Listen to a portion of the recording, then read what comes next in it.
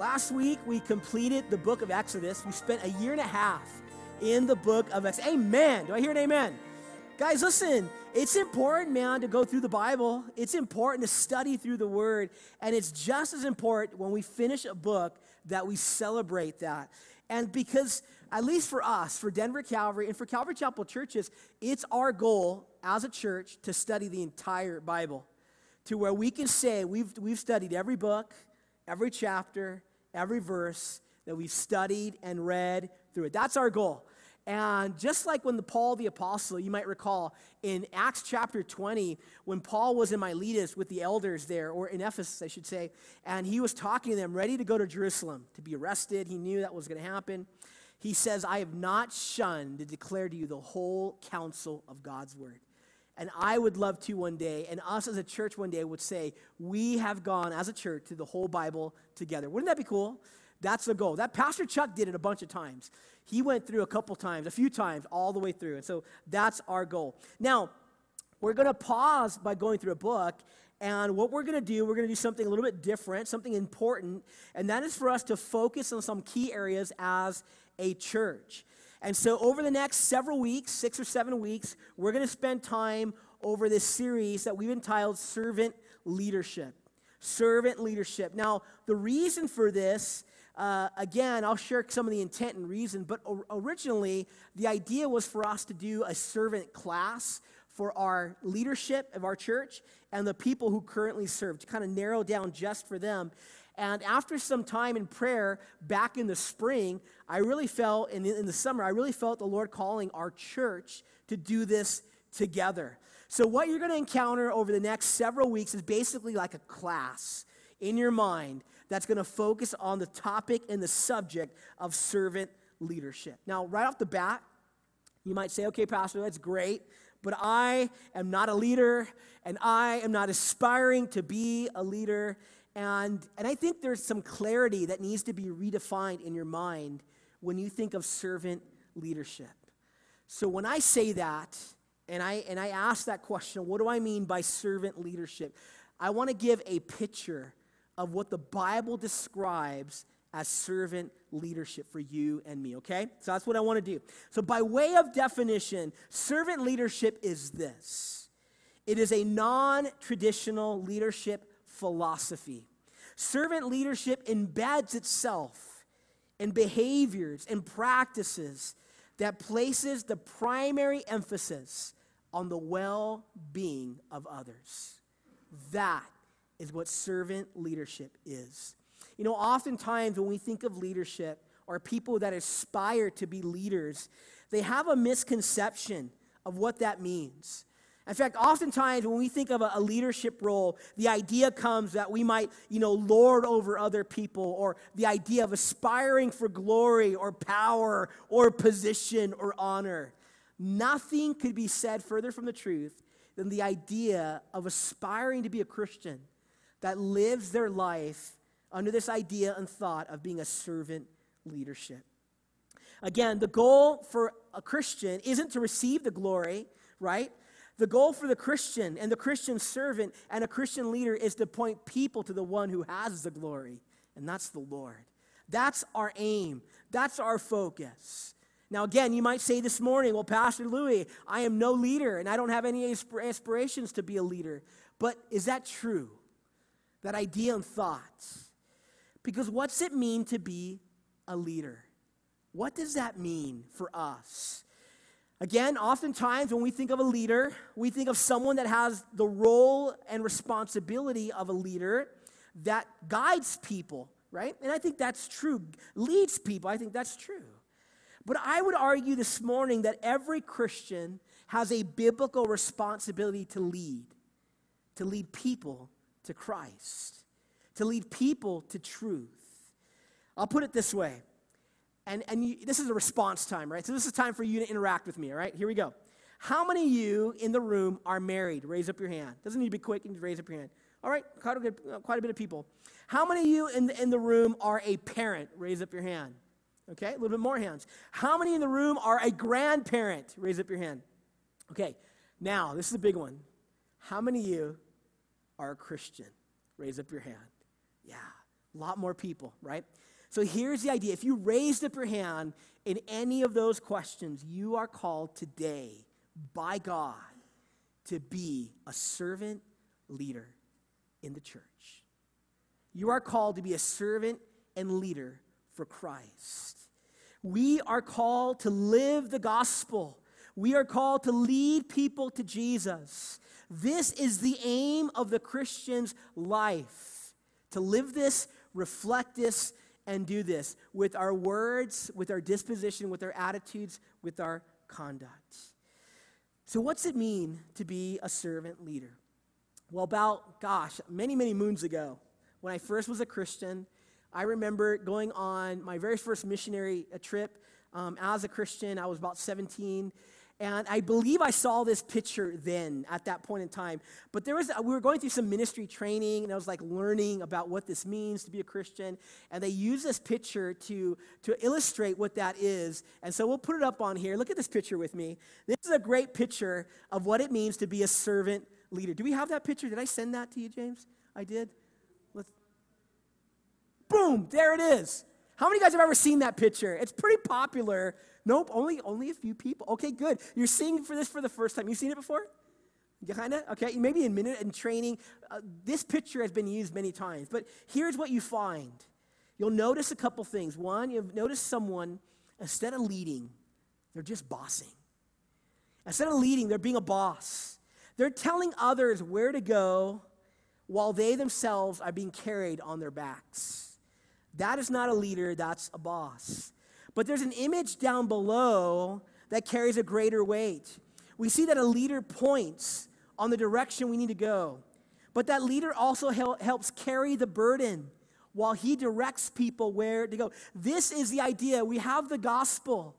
And we can tell people, you need to go become a Christian. You need to get saved or you're going to hell, right? We can approach people that way. Or we can say, listen, you need Jesus in your life. I need Jesus in life. I want to show you my life by my example, by leading you to Jesus. Again, this is a great example of what it means to be a servant leader, pointing people in the right direction, but living that out in our lives and showing them where to go. And so the purpose of the next several weeks has a number of reasons, and we'll uncover those reasons as we go. But here are a few. The first is that we want to teach people how to serve. It's very, very important you learn to serve. Jesus is the role model for that. But the second is that God also wants to raise up servant leaders to help lead the church. It's very important. And lastly, that you would understand a little bit more about this church, about Denver Calvary, about Calvary Chapel in general, to have an understanding of the ministry and philosophy and approach that we take to ministry in our church. So we're going to spend some time in this series talking about these things, laying a foundation, and plugging forward in this. Now, let me just preference this before we go into our time of actual study. This is kind of a foundation, if you will. But I've been in Calvary Chapel pretty much my whole life. I've been in full-time ministry for about 26 years, been serving for about 30 of those years in ministry, both my wife and I. My father-in-law is a Calvary Chapel pastor, and so I have a great foundation of philosophy of ministry.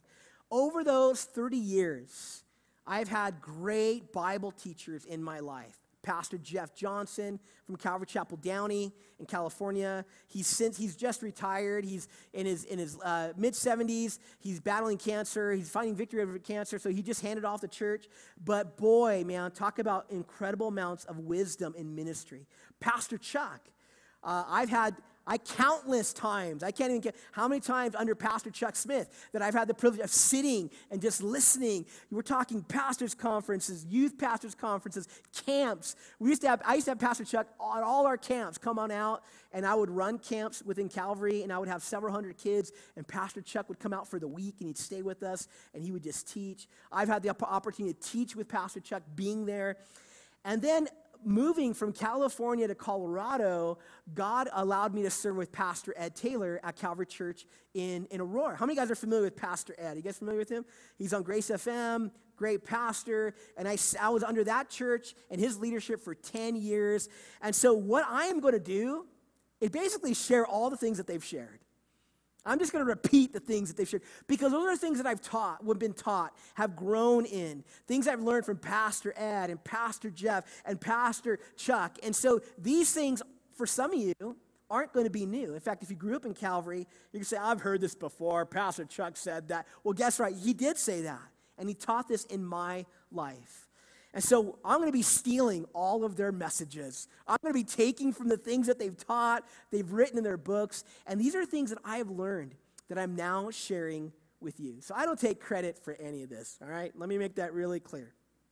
So let's jump into this. If you have your Bible, turn to two places today, two spots.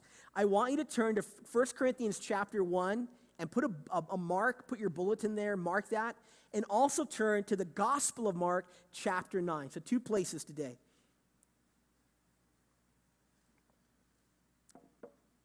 And we're going to start in Mark 9. And if you're taking notes, and I encourage you to take notes, I encourage you to highlight and mark your Bible, to write in your Bible. I mark in my Bible all the time. Here's my Bible. This is Mark chapter 8 and 9 in my Bible, and I mark my Bible. I highlight my Bible. When I read it, when I study, I do this myself, and I encourage you to do that to help remember and memorize Scripture. But the title of today's message is this: God uses the ordinary. God uses the ordinary. If there's one thing I want you to get today as you leave, is that God uses the ordinary. And I hope that encourages you, because it's important to know that in the Bible, when you look at the people God has used throughout the entirety of world history, Bible history, those that were followers of God, He has always used regular and ordinary people. Guys, that should encourage you and me today.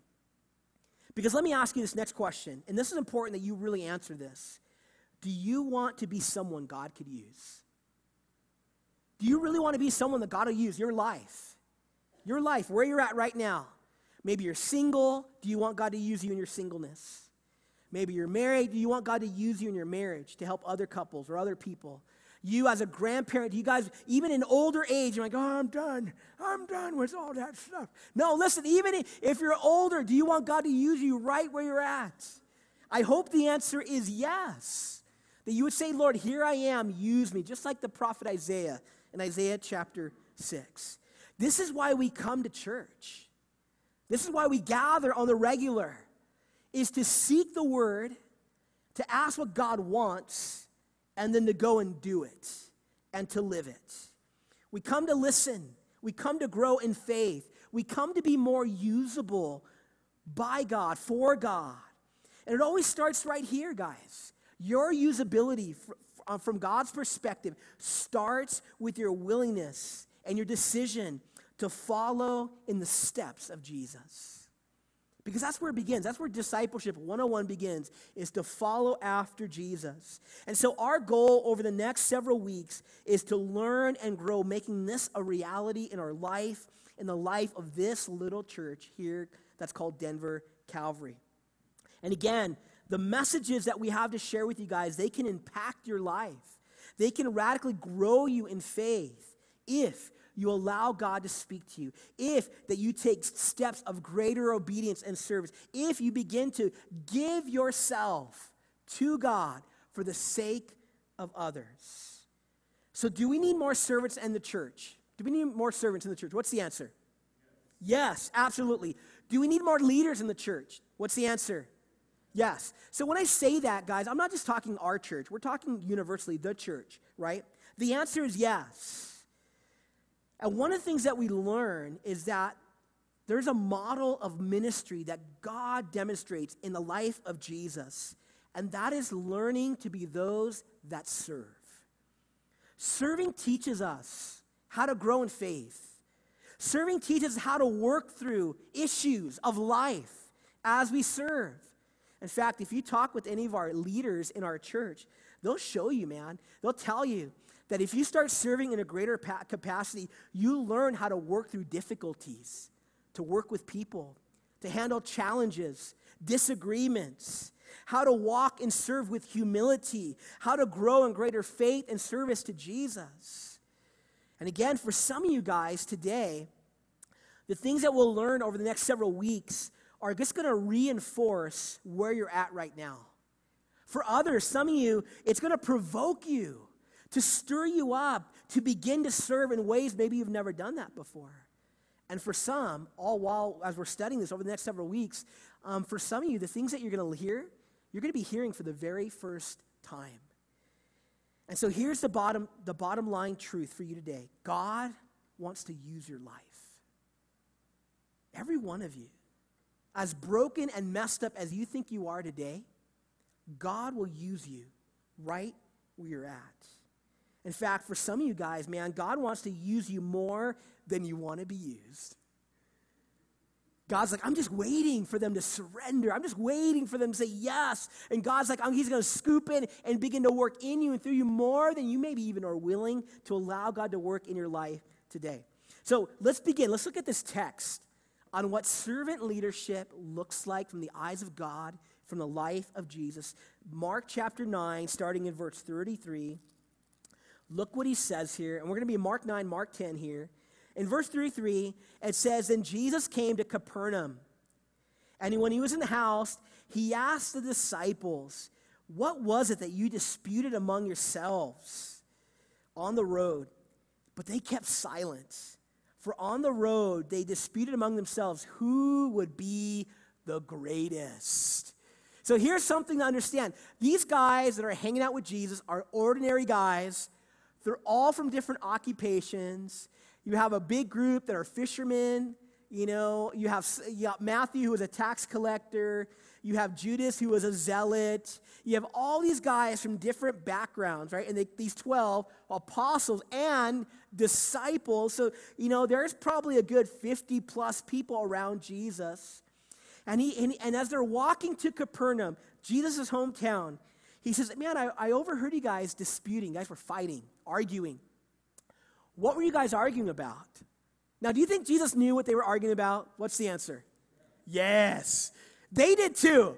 And they were kind of embarrassed. They were kind of like, "Oh man, we got called out. Jesus is calling us on the carpet." And they were upset. They kept silent because they were fighting and arguing with who would be the greatest. The greatest where? In heaven, in God's kingdom.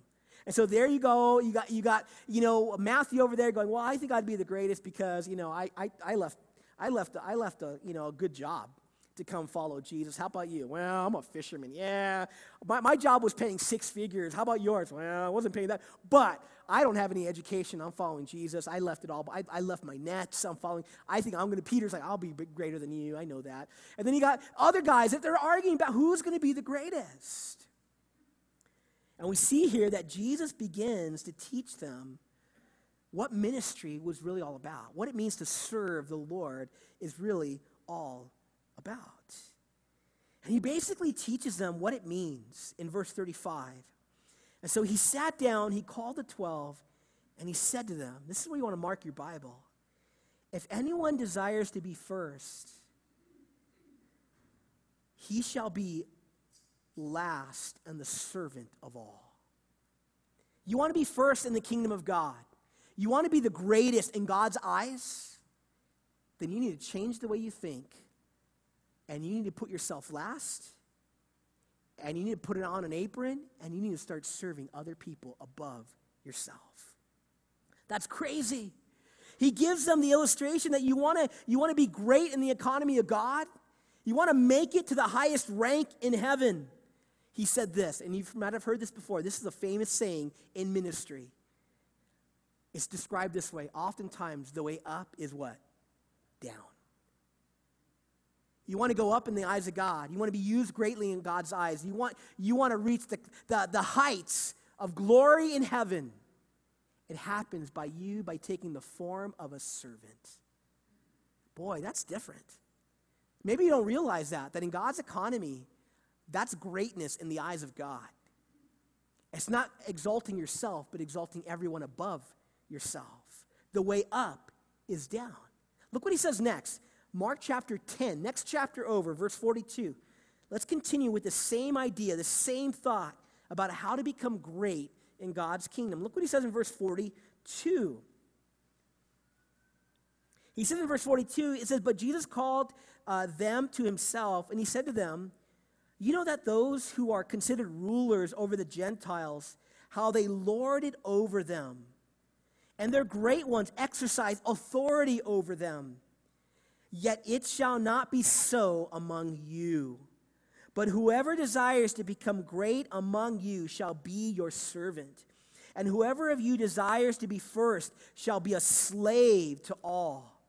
Verse 45, for even the Son of Man did not come to be served, but to serve and to give his life as a ransom for many. Boy, Jesus gives us a stark contrast of what glory in heaven will be like.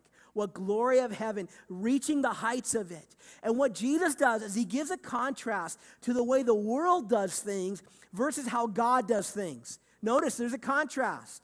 He says in verse 30 and 42 that the rulers in the Gentile world, how they do it. Who do you think was ruling at this time in the Gentile world? The Romans. The Romans were large and in charge, right? Caesar was in charge of the world empire at the time. Rome conquered everything. Everyone was subjected to Rome. And so he uses this empire as an illustration of how the world does things. And how do they do things? They lord over people. They tell people what to do. They demand that they do it. They demand that they serve them because they're the ones in charge and large and in charge. That is the approach of a Roman, Gentile, pagan world. You serve me because I'm in charge. He says that's the way the world does it. Today, that happens, but not so drastically, right? In fact, you might have been taught this. Right, there you are, you go to college for 4 years. You work hard, you get your degree, and then you jump into the corporate world. Whether it's finance or whether it's business or whether it's stock and trade, whether it's upper management, whatever. But the idea is the same, right? You didn't come in at the entry level to stay at the entry level. No, you want to climb the corporate what? Ladder. Every single person wants to do that. Why? Because we want to grow in greater position. With greater position will come, greater benefit. Higher pay, better benefits, responsibility. But then what you also learn in the corporate world is, man, I don't want to do their job. I don't want to have to work for them. I want others to work for who? Me. Because as you climb the corporate ladder, well, guess what? It comes with some great benefits. But one of the things that you learn, if you haven't learned this already, is, man, going up the corporate ladder, it's cutthroat. Because as I'm climbing up, that means those that are above me have to go below me. And so as I'm climbing up, I'm kicking them down. And that's the way it is. And it's cutthroat. I remember, for a short time, I worked for Starbucks. I managed for them. I opened up a number of their stores. I was an MCM, a manager coaching mentor. I managed multiple stores at multiple times. And I remember we had a newer guy that we hired externally. He came from a different QSR company, quick service restaurant company, and he began working for Starbucks. And he was in my store one day doing some interviews or something, and he went over my head and he talked to my district manager about something he didn't like in my store. Kind of make himself look good, make me look bad. And he's just basically trying to I don't do what he's doing in the store. And it really ticked me off. I was like, and I remember I confronted him, and I'm like, dude, what are you doing? Dude, don't ever come to my store if you're gonna throw me under the bus. Why? There's this idea of competition, right? Getting further ahead. And people do that to gain seniority. Again, the higher you climb, the less you have to do, and the more that you have others to do the work for you. That is the way the world thinks. And if you've ever had a bad boss, it's never pleasant, is it? They don't treat you well, they don't speak to you well, they don't pay you well, they don't appreciate your hard work. And you walk away just being frustrated going, man, when I get there, I'm going to do things different. But what does Jesus say? What's he say in verse 43? This is key about our approach to this idea of how we do life. He says in verse 43, that first sentence, yet it shall not be among you. Don't bring that philosophy into the church. Don't bring that kind of philosophy into your walk with the Lord. because we are to have a different perspective on life and on ministry. It's different. Whoever desires to be great among you shall be your servant, and whoever desires to be first shall be a slave to all.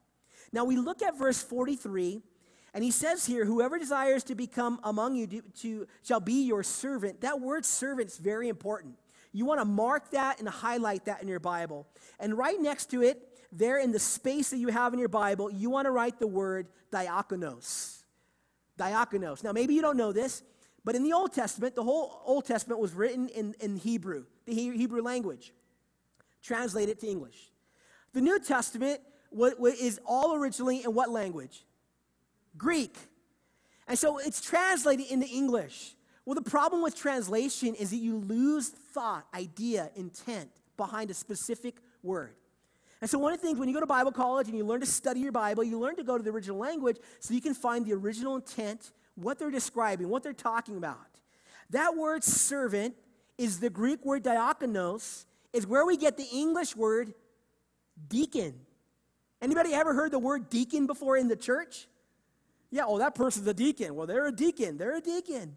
All a deacon is a servant. But typically, someone who's a deacon in the church is someone who has responsibility, or a leader, or, as we will describe, a servant leader. A deacon is just a servant. You might recall, you can write Acts chapter 6 next to that passage of Mark 10:42.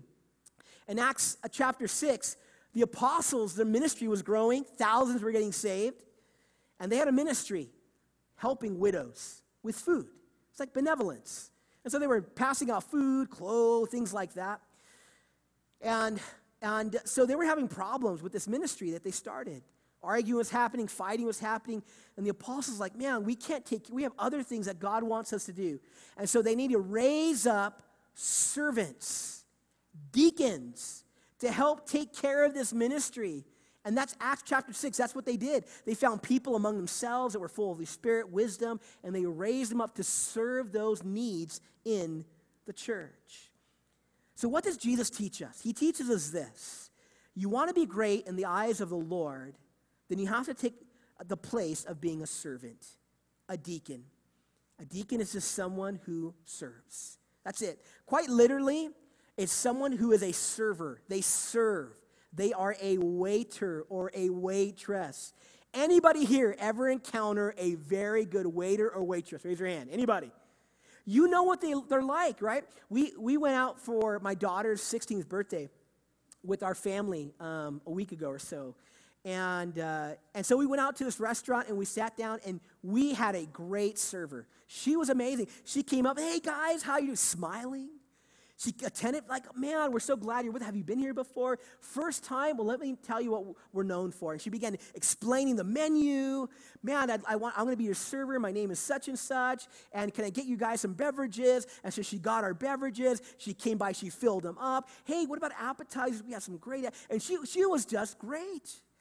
And we didn't even need to call her once. Why? Because anytime we began to run out, she was right there to fill up our glass. She brought out our food. It was hot. She asked if it tasted good. It tasted great. Great experience. Why? Because we had a great server. Have you ever had a bad waiter or waitress? It's annoying. You're going to this restaurant. You're shelling out the big bucks, right?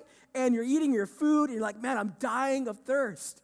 And you're sucking on the ice because they're not filling the water glass up, right? They come out and bring your food and it's cold and you can't even tell them to heat it up because they're nowhere to be found. And you're thinking, man, I have to give a tip on this? 2%. No, don't do that, right?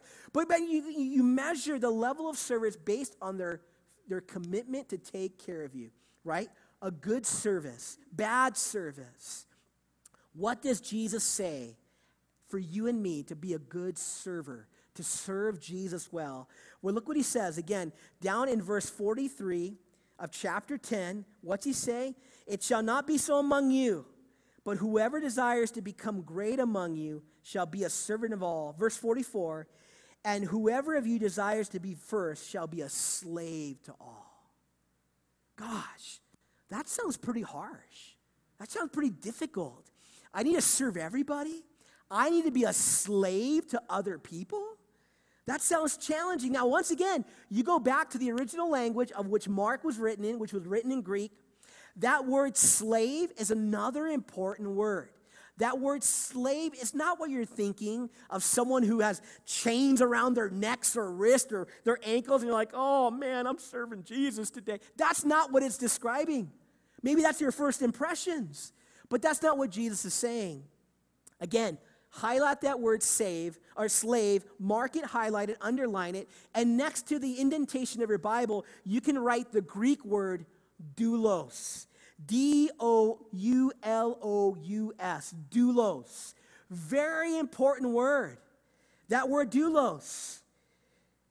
What it means in the original language is to be a bondservant. A bondservant or a bond slave. Paul used that word many times to describe his life to Jesus. I am a bondservant to Jesus. I'm a bondslave. Peter does the same thing. You see, that word bondservant is someone who serves, not because they have to, but because they want to. Not by force, but by freely giving of themselves to their master. You see, this is where it's important to learn and study your Bible, to learn culture. Again, back in Hebrew culture, Jewish culture, being a servant to someone is like being a waiter at a restaurant. You weren't a slave to them, although they were called slaves. They were just servants, and they served. That was their occupation. They served their master. But here's what would happen over times of years, whether it's paying off debt or getting an income, over years of service, what happened is you became part of that family. They didn't look at you as just an employee. They looked at you as a son or a daughter. They looked at you as a friend. And so over many years of service, eventually your contract would end. And you were free to go. You can go do something else. But then you were free to stay. And if you stayed with that family and you became part of that family, you stopped being kind of a slave or a servant. Now you became what was called a bond servant. You served them because you wanted to be there by choice. And they would take a little wooden awl and they would put it in your left ear. And everyone knew you were a bondservant by choice. Guys, if you're a follower of Jesus, I pray you would understand you follow Jesus because you are a bondservant to Jesus. Not me. You don't serve me. If you're a servant in this church, you're not serving me. You're serving the Lord. You're serving, as you serve the church, you serve the Lord. You're a bond servant to the Lord. In God's kingdom, we are called to be a servant, a doulos, serving the Lord and one another. I like how D.L. Moody put it. He said this, and I quote, "The measure of a man is not measured by how many servants you have, but by how many men you yourself serve." That's the measurement in the kingdom of God. All believers in Christ, we are called to be a servant of the Lord. And the good news is this, is that God uses plain and ordinary people for the ministry. God uses normal people. Are you normal? I hope. I think I'm a little strange. I have little quirks here and there. But God uses normal people. He uses anyone who is willing to yield and surrender to Him. How many guys ever took the SATs? Yeah, I don't know what that is. I never took that. Why? Because school was not my forte. I struggled in school. Math, I hate math. I'm not good at math. I'm horrible at English. Ask Becky. Becky corrects everything I do. I send her stuff. She's like, oh, man. It all comes back like in a red felt pen. Thankfully, she doesn't put F at the top because that's what it would come back. Because I don't know the commas or the colons or the prepositions or I don't know. I just don't do that. I'm not good at that. I passed. I did well. I think I graduated high school with like a 3.0 average, right?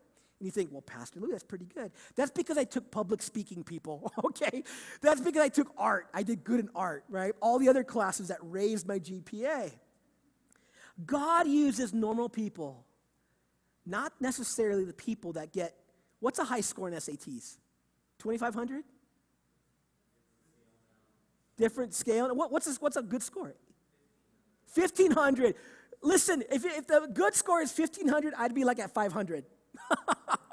That's where I would come.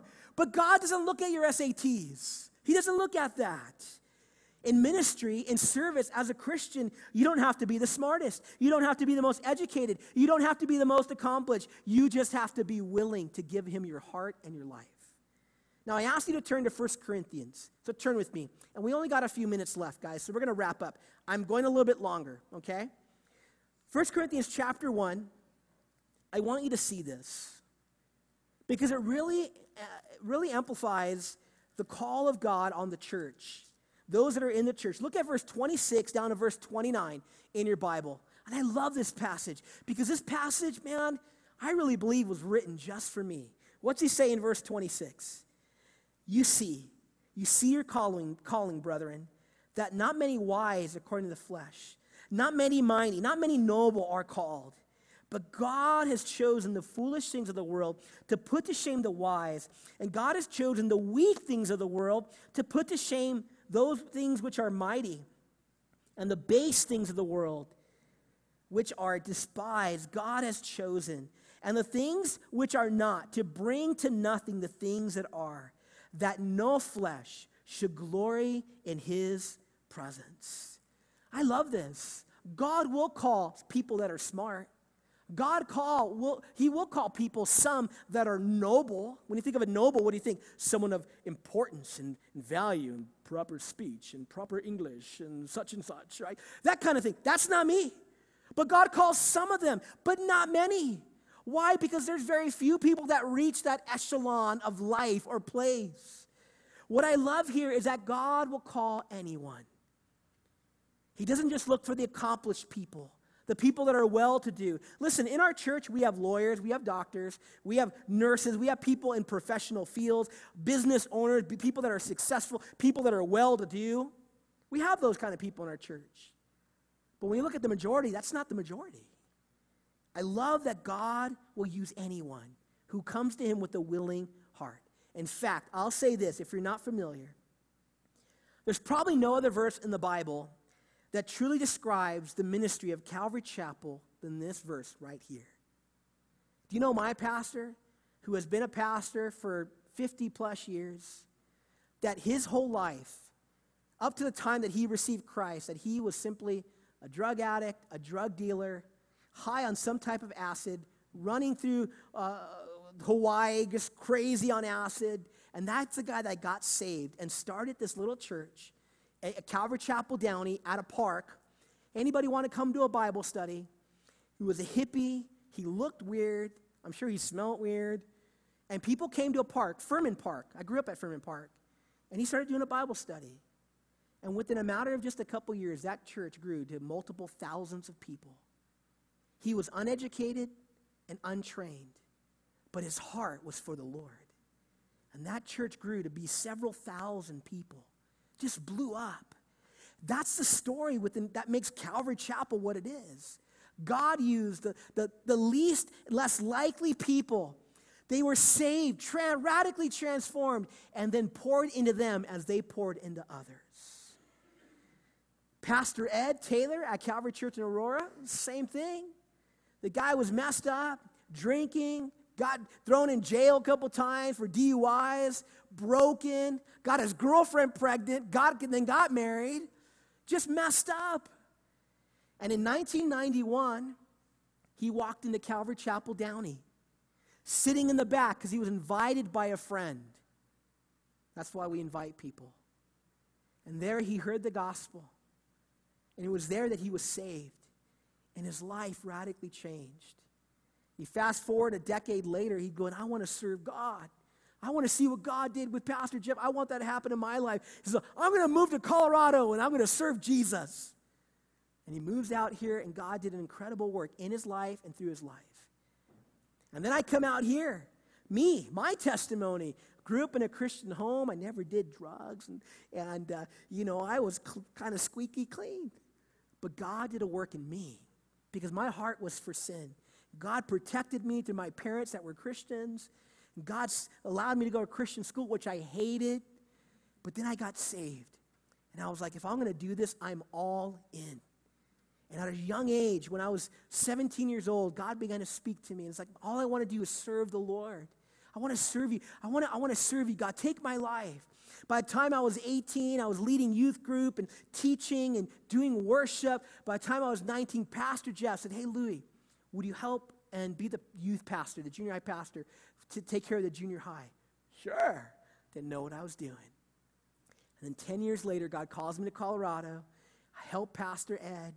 And then after 10 years, he's like, Louie, we need to go do something in Denver. Go do something in Denver. I don't know what I'm doing. I still don't know what I'm doing. But God does a work in those that are willing to yield their life.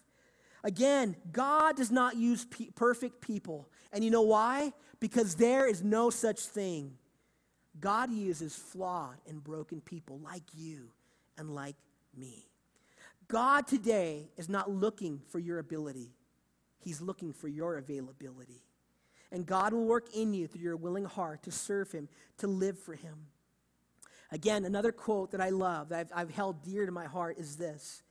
God doesn't always call the qualified, but he always qualifies those whom he calls. And as God calls you to himself, he works in you and through your life to minister to others. Guys, biblical and spiritual leadership is ordained by God. And God today is actively looking for men and women who will say and raise the hand and say, Lord, here I am, use me. It's not the amount of Bible knowledge you have. It's not your past pedigree of application and all that you've accomplished. It's not about your referrals or references. It boils down to your heart to say, Lord, here I am, use me. Now, I was listening to a message Pastor Ed gave not too long ago, and he said something that left an impact on me that I've been thinking about for a long time. And he said this, and I quote, I have more years behind me than I have in front of me. And I thought, I'm close to 50. I'm there shortly. And I'm not going to live another 50 years. And I began thinking about that and going, man, that's true. I feel young still, you know. I kind of act young, you know. I grew up surfing, skating. I was a youth pastor for a long time. What you see today, as much energy as you think I have, it was like 20 times when I was a youth pastor. I was crazy. I would do cartwheels on the stage, man. I was crazy. And I'd be doing all kinds of things. And so I don't have 50 years ahead of me. So most of my life is done with. And I only have a short time that's ahead of me. How will you spend that short time that you have ahead of your life? Servant leadership starts here. It's knowing that God uses ordinary people who are willing to live and serve for him and for the sake of others. So here's what I want you to do. Meditate on what was shared today. Pray on it. Ask God to speak into your life over this idea and thought of servant leadership. And then take action. The action can be you following the lead of your pastor in this church by writing down your testimony and sharing it with another Christian. Then writing down that testimony again and sharing it with a non-Christian. Take action. And what you'll find as you yield greater to the Lord, he'll use your life in a greater way. Amen.